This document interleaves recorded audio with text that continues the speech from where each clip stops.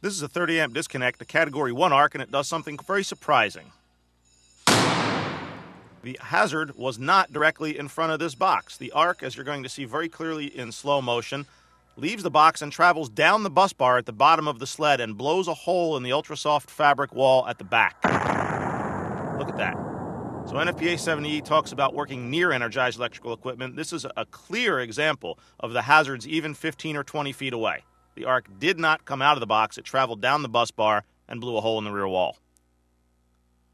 You can clearly see in the frame-by-frame the same phenomenon.